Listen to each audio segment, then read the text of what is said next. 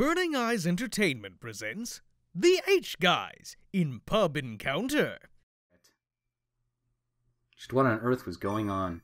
The two of us ran together, finally rushing into my house, grasping for breath. Mamoru's shoulders heaved as he stared out through the curtains, scary look on his eyes. I'm not as young as I used to be. Oh, that's you. Should I turn on the lights? No. Can you wait just a little longer? The dark room was burning with tension. Frightened by the silence, I started to speak, but quickly bit back my words. Mamoru was giving off a vibe that said no talking was allowed. The air was stuffy. I remembered that weak, bitter smile on Mamoru's face in the park. If we couldn't talk, I at least wanted to be close to him. I quietly sidled up close to Mamoru's back. His broad back shuddered for a second and then stopped, the only motion the rhythm of his breath. What's wrong? Mamoru asked without turning around as I clung onto his back. Like a baby gorilla onto its mother. Yep. Are you hungry? I purposely asked an irrelevant question. I couldn't let the tense atmosphere get to me, too. Can't make anything great, but I could at least make something to thank you for the wine. The one you bought, what was it called? It was a famous wine, I remember. Just wanting him to smile and laugh like usual, I continued chattering. Sauce blanc, le roman. What? Sacred white from Rome? I don't know. Huh? Saint Blanc what? San Ranyu? Run. Yeah, Ranyu? I found what that was. You know what that is? What's it mean? It's a meme. It's a Ronald McDonald in Japan meme. Oh, shh. I linked it in that video. That's the name of the wine. When I looked up at Mamoru and he turned around, I met with his brilliant gaze. He gave a short smile and stroked my head. So I'm going to not only get to stay at your house, but get a home-cooked meal as well? Yeah, last meal. I'm ratting you out for money. This is quite the honor. But I really don't know if I would make... I don't know if what I make will be any good. All I know how to make is grilled cheese. Yep. Of course it will be, since you're making it for me. Please don't have the most generic Japanese trope of girl cannot cook. Please, good God. Mamoru's hand continued softly stroking my hair. Mamoru's large right hand gently combed through my hair. I'm sorry for acting strange all of a sudden. Those are the same! Literally mean exactly the same thing. Please, don't worry about it. There must have been something that concerned you. Something much more important than me. That's too sweet, but don't go saying too many cute things like that. Men are stupid creatures that tend to interpret everything the way they want it to be. That is very true. Yeah. I know back when I was single, there were plenty of times where I would easily overthink things like, wait, no, idiot, it just means she's just asking for you for a pencil. It doesn't mean anything. But she touched my hand when she took it. That's... Because you held the pencil weird. I don't care how you interpret it. And you have a weird dick. That's the best thing to say to a teenage boy whose dick you've seen is you have a weird dick. Why have you seen his... I'm a teacher. Whoa!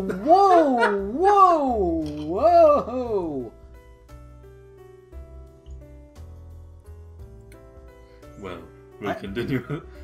Don't worry, we'll continue with that later. I am so concerned. With a peck on my forehead, Mamoru then stepped away. Yeah, I wonder why no company would ever sponsor this shit. Yeah, we'd like to sponsor you and all, but one of you just keeps talking about, naked children and, I'm sure you'll make someone a wonderful wife someday. Mamoru spoke with a smile as we sat enjoying the wine after dinner. Really, I just hope I can find a husband. That's my only goal in life. Oh, well, obviously not my career. What are you talking about? You're surely in high demand. Mamoru drained half of his glass. That was the end of the wine he'd bought that day. Giving in to the pleasant alcohol buzz, I collapsed onto the bed. Are you okay? Got a little drunk? Yes, Wait. Just a little bit. I haven't had such good wine in a long time. I'm honored to hear that my beautiful lady enjoyed it. With that, Mamoru sat down on the edge of the bed. Just then, the familiar pattern peeked out from the collar of his shirt. Riding my drunken boldness, I decided to ask the thing I'd been wondering about for so long. On your neck, that thing. It's a birthmark. Is that a tattoo? Stared intently on the pattern on his skin. Is this the first time you've seen one like this? Yes, it's a beautiful design. Did you get it just because of the style? No, it's actually a birthmark, you stupid bitch. Oh, no, not for anything so simple. A long time ago, there were a lot of things going on. How could you possibly be any more vague? Yeah. This is from back then, sort of a... what should I call it? A stigma I carry. My burden. A stigma. A way to brand myself, to never forget the horrible things I've done. Would you like me to help you up onto that cross you're putting yourself on? Mamoru spoke in a soft whisper, a slightly sorrowful expression on his face. I wondered again just what had happened to him in his past. What was it that gave him that sorrowful look on his face? Unconsciously, I found myself reaching my hand out towards his tattoo. My right hand touched his warm skin. You're not afraid that I have a tattoo? I'm too dumb to understand. Yep. Huh? Why would I be afraid? It's just ink woven into your skin. Never mind. Mamoru, unless you're a Maori, in which case you got it probably because you ate people. Yeah. Ancient Maori. They don't do that now. I hope not. Mamoru gave a smile tinged with relief. Huh. Does this hurt? No. Why? How little do you know about tattoos that you're just... They stop hurting after like 2 weeks, at max. Oh, because you were just making a face like you were in pain. That's because of the way you touch me. You don't need to, like, stab your nails into me, please. Yeah. Mamoru took my hand from his tattoo and clasped it on his own right rough palm. Mamoru? What? You're a little close. You're the one who reached a hand out at me first, weren't you? That's not an excuse. But that's just because I was worried about you. Again with the adorable things you say. Huh? Stop! Please stop! Again with the adorable things you say. Please stop, I'll call the police. Oh, you're so cute. Mamoru yanked hard on my hand, bringing my face mere inches from his. By the way, Rebecca, do you remember when I told you a fortune the other day? Yes, with the tarot cards, right? In the end, he'd avoided telling me the meaning of the card of my destiny. The fourth card, the Hierophant, can also represent an adult man. It can, but more often that's the Emperor. Actually, the Emperor would have been infinitely more appropriate in this case, because it represents a strong fatherly figure. You know, a grown adult man. Yeah. The grown adult man trying to fuck a 20-year-old. Hierophant usually is like an institution, you know, like a church. An adult man? Who was it you wanted me to tell your future of love about? Myself. It's my fortune, you dumbass. Yeah. Oh. As about you, as Mamoru fixed his fervent gaze on me, I couldn't help but look down.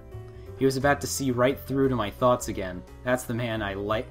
The man I liked was him. Rebecca. Mamoru's hand grabbed? Mamoru's hand grappled my chin. Oh no, gotta get the grappling rules out. Powerless to resist his strength, I raised my head. Our gazes met and I quickly averted my eyes. Why won't you look at me? Because... Tell me, Rebecca. Who is it you like? Mamoru's face came even closer. His soft hair brushed against my cheek. Is it me? Yes. After hearing my honest answer, Mamoru let out a long sigh. What am I going to do with you? After his face... Oh no, the music changed. After his face twisted a moment in sadness, Mamoru quickly flashed a sensual smile. You're the one that asked for this. With that, he reached his hands for my clothes. Wow. Hey, stop. Stop. Stop. Right now. Stop what? Touching you here? What did you mean? Here. Stop that?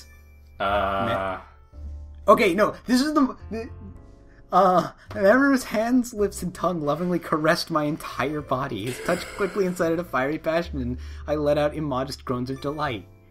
Sounds like it's tough after all, being so overly sensitive like you are. Please stop. That is not an invitation to continue. Do you really want me to stop? Yes, that's why I'm saying please stop. Even feeling this good. You don't want me to touch you? No. No, I don't. Does that mean you don't like me? No, that's not what I meant. Without breaking a sweat, Mamoru continued vigorously driving me crazy with his touch. He was also still fully clothed, even though I was now wearing next to nothing. Mamoru, Do you want me to stop? Without stilling his hands, Mamoru put his lips to my ear, stimulating me with his tongue. Stop. I can't. Tell me again that you like me. Then I'll stop. Trembling violently, I quickly answered, I do. Do what? I want to hear you... Oh. I want to hear you say the whole thing. Say you like me in that cute voice of yours. Say you want me. I like don't you. You want me? Mamoru. You know I don't believe me when they say that you won't see me. Keep going. Don't you want me? Don't you want me, baby?